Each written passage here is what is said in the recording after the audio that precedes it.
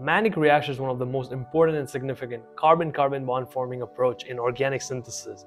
An amino alkylation of an acidic proton placed next to a carbonyl functional group by formaldehyde, a primary or secondary amine or ammonia, in which its product is actually a beta aminocarbonyl compound. This reaction was named after a German chemist Karl Mannich, who discovered such reaction and disclosed it in 1912. The Mannich reaction is a useful method for the preparation of beta aminocarbonyl compounds of biological interest starting from aldehyde, amine, and carbonyl compounds. Mannich reaction. In order to form this beta amino ketone, also known as a Mannich base, we need three components. First is formaldehyde or aldehyde, second is your primary or secondary amine, and third is your enolizable carbonyls in the presence of an acid. So now let's understand the mechanism. Here we have an aldehyde. When we have acidic medium, this oxygen is going to be protonated because it has that electron density, right? So it's going to abstract that proton, and now you're going to generate a protonated carbonyl. Now this is a good electrophile. So we have this amine.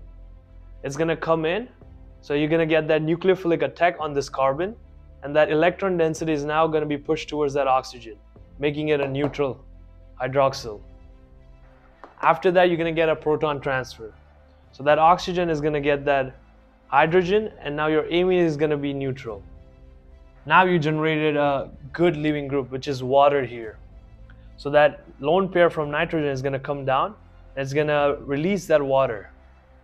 Now you generate iminium ion. And this is where stuff gets interesting. We also had that enolizable carbonyl, right? It's going to do the same thing. It's going to get protonated. Now, instead of having that nucleophilic attack here, you're going to get that water. So water is going to come down, abstract that hydrogen, and now you're going to form this eno. So tautomerization happens. So people might be asking, how come there's no nucleophilic attack by amine on this enolizable carbonyl and it's here? Because you remember, aldehydes are more reactive than your ketones, right? So that is the reason this step is going to happen first. So once that's done, your enol is going to now act as a nucleophile. And we all know that in order to activate the enol, that electron density has to come down, and then the pi bond attack is going to happen on this iminium ion.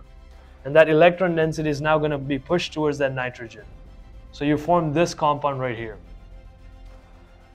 Now the last step is going to be deprotonation. So that H is going to be picked up by water, and you're going to generate this beta amino ketone. And that's all for a Mannich reaction.